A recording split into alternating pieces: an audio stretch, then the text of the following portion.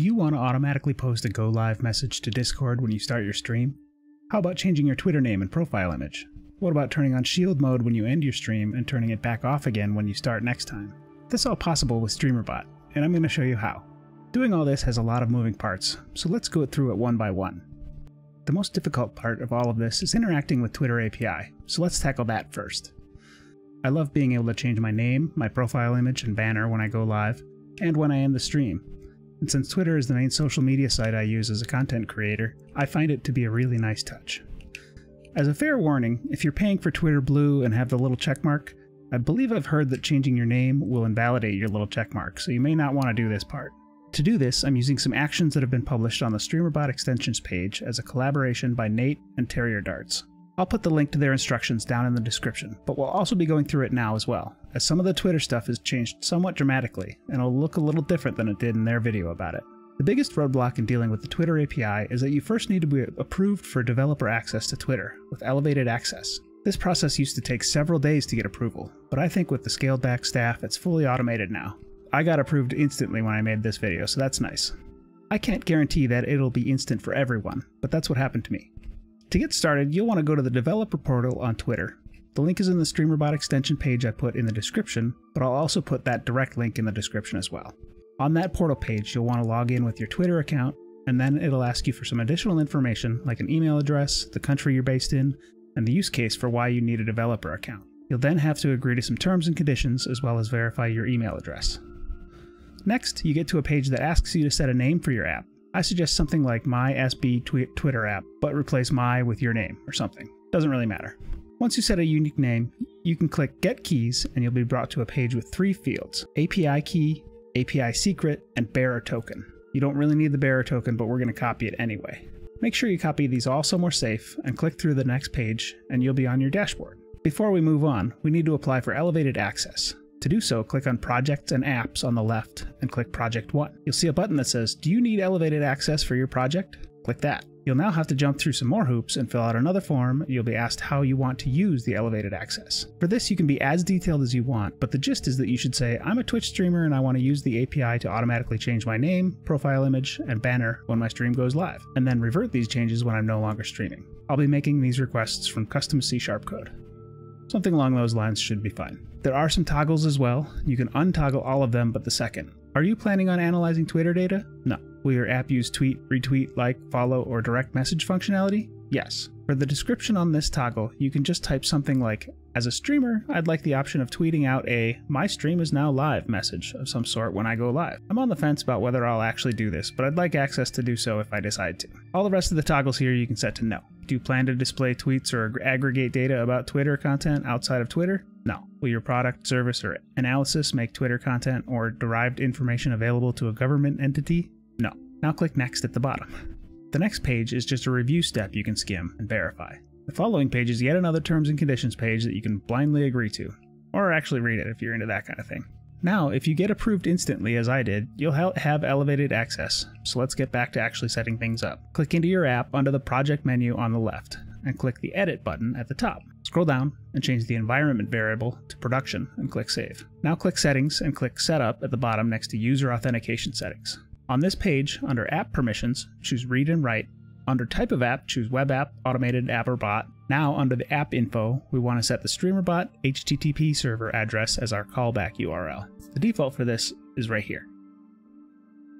If you haven't set up the StreamerBot HTTP server yet, we'll get back to that next. It's very easy. Back to the form, you want to put your Twitter profile address as the website URL. Now click Save. It'll give you a new page with an OAuth 2, client ID, and secret. We don't need this for the integration, but it's a good idea to copy them somewhere safe. Finally, and this is the last bit here inside of Twitter, I swear, we want to grab our access token now that we're set to use read and write permissions. Click the Keys and Tokens tab at the top. You already captured the API key and secret earlier, but if for whatever reason you did not copy and paste those somewhere safe for reference, you can regenerate them now and copy them again. You'll also want to click Generate next to Access Token and Secret, as we'll need those values as well. Pop-up will show and give you an access token and an access token secret. Copy these somewhere safe and click Yes, I copied them. Now we're done on the Twitter developer portal. Before we run the import, let's make sure the StreamerBot HTTP server is set up. Click the Servers Clients tab, then the HTTP Server tab, and check the Auto Start checkbox. The default values for the address and port should be fine. These are 127.0.0.1 and 7474 respectively. Now click Start Server. Now we can get to importing and setting up the StreamerBot actions, and this will all come together. The import code you need is in the StreamerBot extensions wiki link that I put in the description. When you scroll down, there will be a section labeled Import Code, and you can triple click and copy it. Inside StreamerBot, click Import at the top. Paste this string in the box that pops up, and then click Import at the bottom. It should pull in 5 new actions and group them. Open up the Twitter API main code action, and open up the Execute Code sub-action. Here we're going to paste in all our keys and secrets. In all cases here, make sure the @ sign and the double quotes remain there, and just paste the key or secret between the quotes, making sure you don't leave any extra spaces or anything in there. The API key will go where it says Consumer Key. The API secret will go where it says Consumer Key Secret. Access Token and Access Token Secret go similarly in the next 2 lines. At the bottom, click Compile, and then Save, and we should be good to go. All that's left is setting up the values that we want to send to Twitter on Stream Start and Stream End. First, open up the Twitter Update on Live action. You'll want to set the value for tweet name to what you want your Twitter name to display when you're live. Generally, people will put the word live surrounded by big red dots or something, but feel free to do whatever you want. I think I use fire symbols. Next, you want to set the image path to a path to where the profile picture you want is. This is meant to be a square image. I'm using a PNG that's 2048 by 2048, but that's probably much bigger than it's needed. Similarly, set the banner path to the path of the banner image you want to have when you're live. For this, I'm using an image that is 1200 by 480. You'll also want to make sure that this line is enabled if you want to change your banner, by right-clicking and clicking Enable. Do the same thing with the sub-action at the bottom for Execute Method Banner Swap. If you wish to post a Twitter Go Live post, you can set the text in the tweet text variable how you want, but I personally disable this bit, as well as the next sub-action that executes the tweet text method. Now we can go in and do all the same stuff for the Twitter Update on End action. Generally, it'll be your normal profile picture and banner and name. Remember to enable the sub-actions for the banner image if you wish to use that feature. For testing purposes, let's set up some commands real quick, just to see how things work. I'll use !Twitter Live as the command, and then choose the Twitter Update on Live action. Set permissions to moderators only just in case. Similarly, I'll use !Twitter Normal for the second command and choose the Twitter Update on End action. Now we can test. I'll go into chat and type !Twitter Live, and then refresh my Twitter page, and you'll see the name, profile, pic, and banner all change. Then, when I type !Twitter Normal, it all changes back. We can now disable these commands since they were just for testing. So now we have working actions that will change your Twitter names and images. Before we get to how to wire those up to the start and end of your stream, let's put together a couple more actions that we'll also want to do then. Next on this list is posting a Go Live post to Discord. I already made a video about posting to Discord with StreamerBot, which I'll put in the description if you want more thorough instructions, but we'll go through it again briefly here. Fortunately, this is significantly easier than interacting with the Twitter API, so it'll be pretty quick. Go to the server settings in Discord, click Integrations, then Webhooks. Click New Webhook, give it a name, an icon if you want, and choose the channel you want to post in. Then click Copy Webhook URL and paste it somewhere for later. Back in StreamerBot, make a new action called Post Go Live to Discord. Under Sub-Actions, right-click, pick Discord and Basic Webhook. Give it a name, assign the username you want to post as, and paste that URL we copied as the webhook URL, and then the content you want to post. Depending on how you decide to wire this up, we can pass some variables into this content block to describe the game being played and whatever else you want in a Go Live post. You'll see I have game and current title in there, and we'll get to how to fetch those in a minute if you want to use them. If you need multiple lines, you can use Ctrl+Enter to make line breaks here. If you want to include the current stream category in the content here, you can get it by first adding a sub-action to fetch the target info for the broadcaster. Add this sub-action by going to Twitch, User, Get User Info for Target, and then in the pop-up, use the default, where the source type is broadcaster. Now you should be able to use the game variable in subsequent sub-actions. Getting the title is a little trickier, but as long as you're okay with making a third-party API call, it's really pretty easy. Hit me up in the comments if you want a way to do this directly from the Twitch API, but it's far more complex and requires another import code.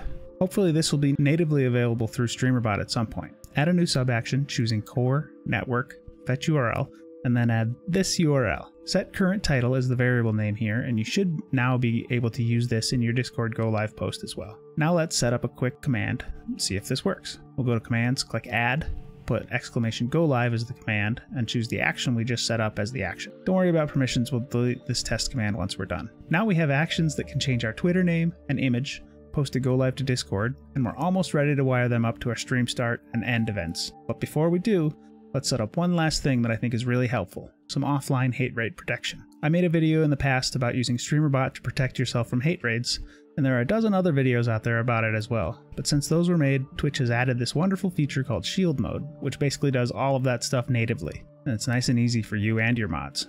What I like to do is turn on Shield Mode when I end my stream, so that my channel can't get attacked while I'm offline.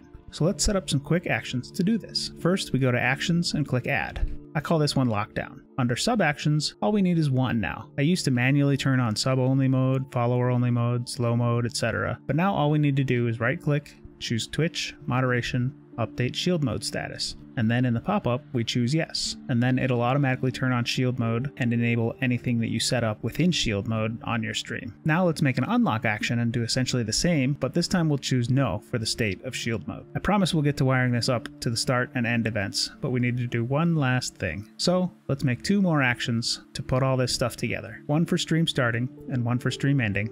And at the same time, we'll introduce what may be a new concept for some of you, calling an action from within another action. It sounds complicated, but it's really not. We'll start with the stream starting action. Create a new action and name it Stream Start. Then, under Sub Actions, right-click, choose Actions, and then pick Run Action. Now we can scroll down and find our Twitter Updated on Live action. Click Select, and then click OK. Now we'll do the same thing for our post go live to Discord action. Right click, choose Actions, Run Action, scroll down, find the Discord action, click Select, and OK. Then we do the same thing once more for the Unlock action that disables Shield Mode. This gives us one parent action that we can trigger that will run all 3 of these other actions. Now we'll set up the Stream End action the same way, except that we only need 2 sub actions. Create a new action, name it Stream End.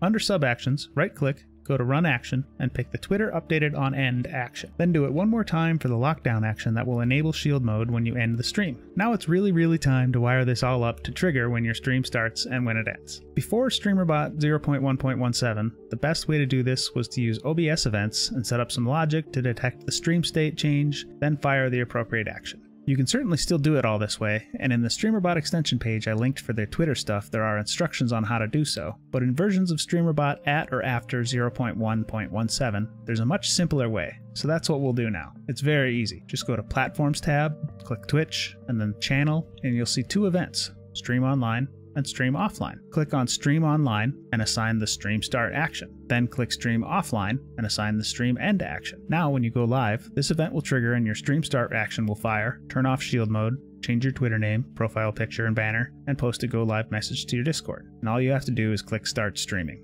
And then when you're done, you click Stop Streaming, it'll change your Twitter stuff back, and it'll turn Shield Mode back on. I hope this was helpful.